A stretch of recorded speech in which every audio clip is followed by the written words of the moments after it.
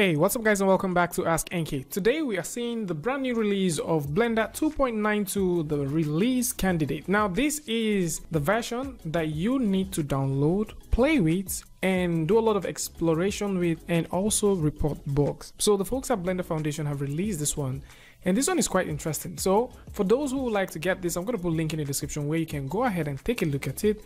Meanwhile, there's a couple of updates that you guys also need to know about. But before we get right into it, if you've not subscribed to the channel, simply go ahead and hit the subscribe button and also turn on notifications so that you will be the first to know once there's a new update. And with that said, let's take a look at some of the new improvements and things that you need to expect.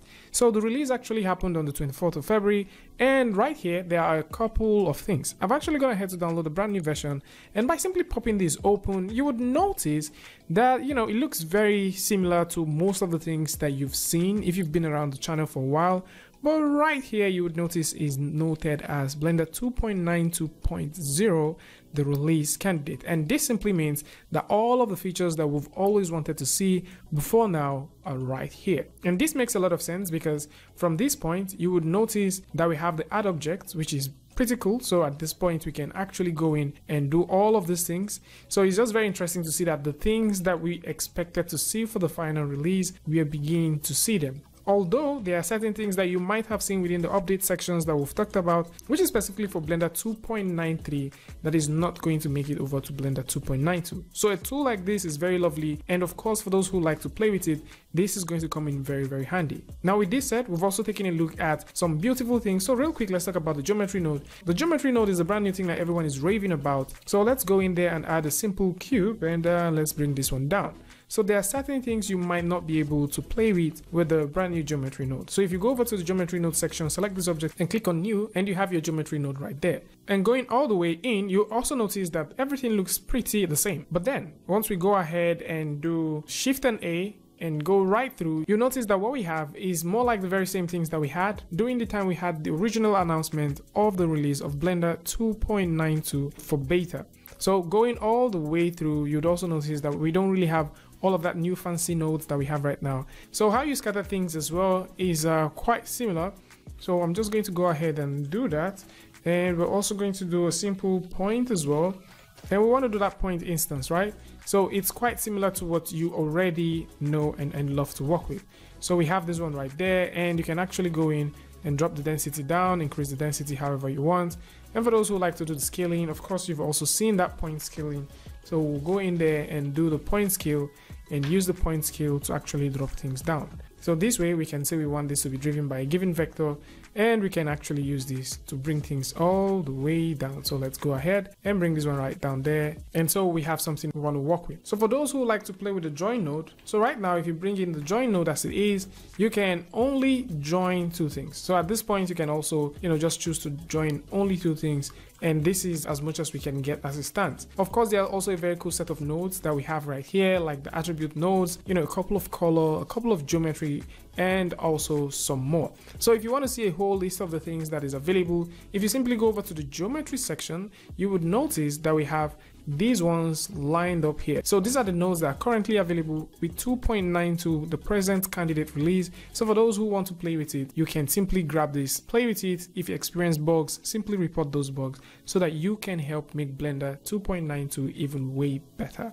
And moving forward, there is an update to the UI. We've already talked about this one before. There's also this beautiful modeling tool set, which is also something that we've talked about. So the last time that we talked about this, we did say that if you have multiple objects as it stands right now, and you choose to go in and you throw in a simple modifier. So for example, let's say you throw in this wireframe. Kind of love working with the wireframe because it's something very visible that everyone can see, that you can literally go in and select all of these other associated meshes and transfer the very same thing. So what you can do is select all the objects that you want, then select the final object that has the modifier, and once you click down here and go over to where you have copy to selected, you can transfer all of the modifiers that these actually has directly to these other ones. So this way it's even way easier for you to be able to play with modifiers and also have the same modifiers across several objects at the same time. So imagine trying to subdivide a couple of things and going individually and doing them one after the other.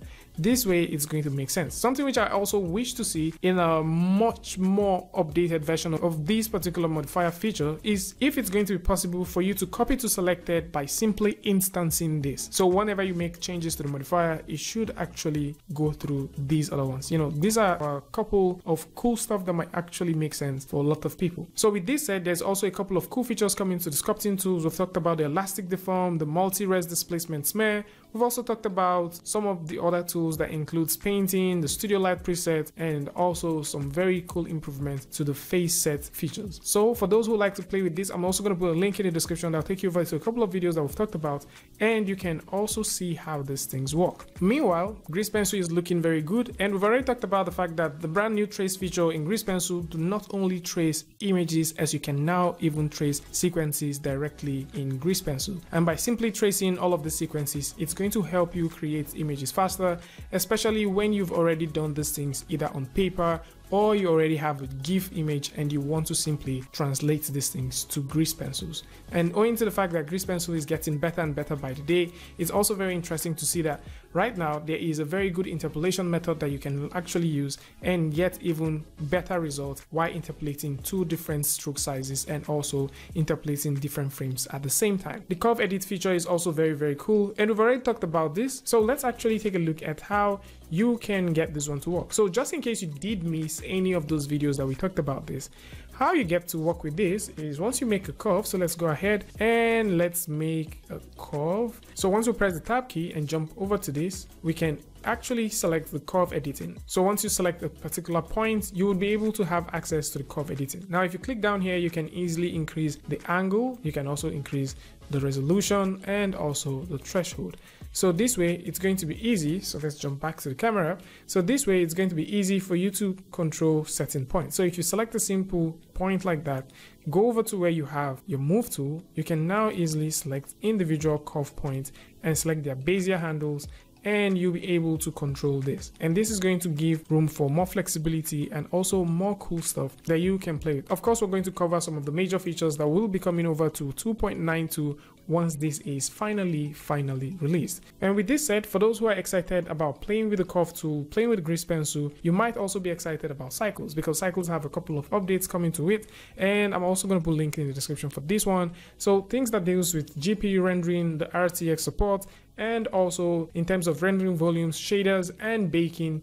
Right now, this is something that is very nice. We also did see an update to EV in terms of crypto math and also AOV. For those who would like to, take a look at something else, which I think is cool, not the fluid looks good. I'm going to put a link in the description where you guys can find the project file for this, where you can also go ahead and play with it.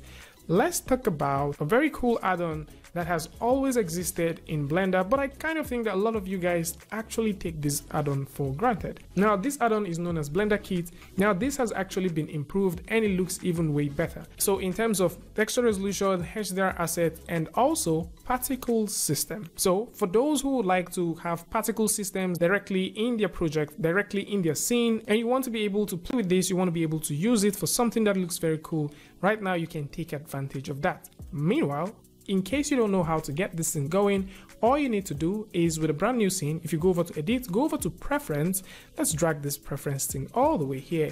Just simply type the word Blender Kit and it's just going to pop up right there. If you already have an account, simply go right here and fill in your user details, and it's going to log you on. If you don't have an account, it's easy to actually press N on the keyboard, go over to where you have the Blender Kit, and right here you can simply log in. All right, so I've already logged in here, and of course you can see my details, so you can simply go in there, log in, and that way you'll be able to have access to a couple of things. So if you're looking for free models, you're looking for materials, you're looking for scenes, HDRs, or brushes, this is also something that is for free that you can grab. And how these things work is pretty nice. So for example, let's say we drag this one all the way to a point like that, and if you're looking for some sort of asset and you go ahead and type that, so I'm just going to type the word grass, for example, and press the enter key, it's just going to go ahead and search for all of the kind of grasses that exist, and we can take a look at them. And this is very beautiful because most of these grasses are actually particle systems.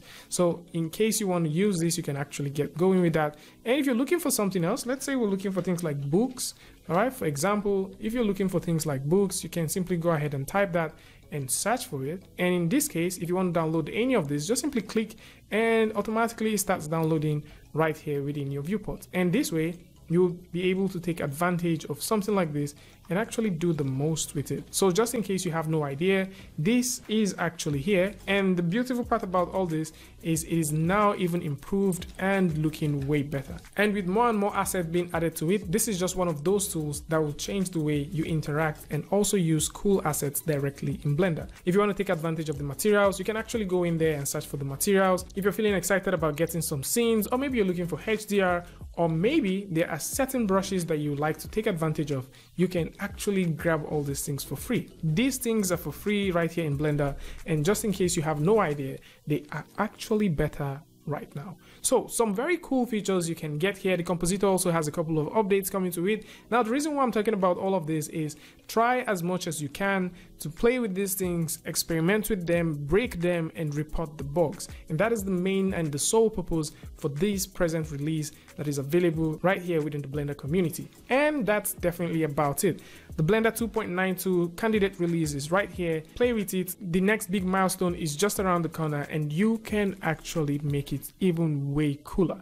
So link to most of the things I've talked about is going to be in the description. For those who like to see most of the updates that I've also talked about for this release coming, link to that is also going to be in the description, so do well to check these things out. Tell me what you guys think about this one in the comment section, and of course, if you like this video or you learned something from this, you can go ahead and give it a like, and don't forget to share with a friend.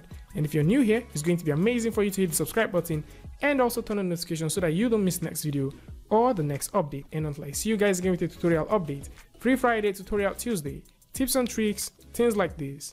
Peace.